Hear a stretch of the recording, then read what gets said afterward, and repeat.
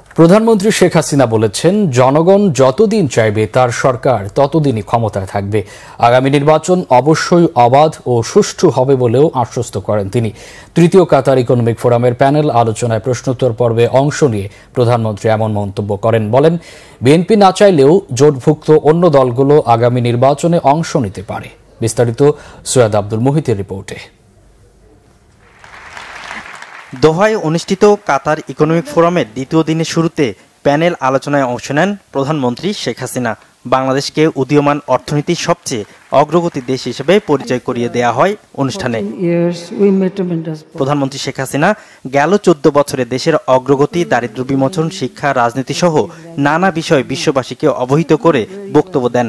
জানান, IMF তাদেরই ঋণ দেয় যারা পরিশোধের সক্ষমতা রাখে। বাংলাদেশ এই ঋণ কাজে লাগাবে এবং পরিশোধ করতে পারবে বলেও মন্তব্য করেন প্রধানমন্ত্রী। We want that just give a cushion to our economy and understanding that yes, we want to develop more, that's why. As long as my people want me, because I am working for people. I am working for people, you see. নির্বাচন নিয়ে করা এক প্রশ্নের জবাবে তিনি বলেন, যেসব দেশ নির্বাচন নিয়ে শঙ্কা প্রকাশ করছে তারাও যেন বাংলাদেশের নির্বাচনে পর্যবেক্ষক পাঠায়। Every election some incident may take place. Now you mentioned about the US. So now you just think about the US president election. Mr. Trump still didn't accept the result. What they can say now? So we ask everybody, whoever want to send, even if they want to send observer, they can do it.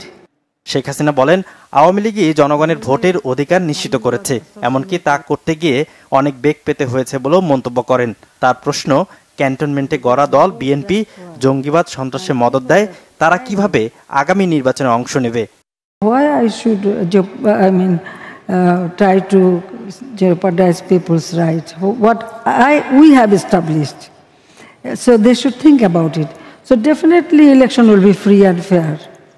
And now, the party, I told you, there's a military ruler, they constitute those party, or the war criminals party, or the killers of our parents' party. They may not feel comfortable, but other people, there are many other party. Those party will participate in the election. Right. Yeah. So I don't understand why they raise this question time and again.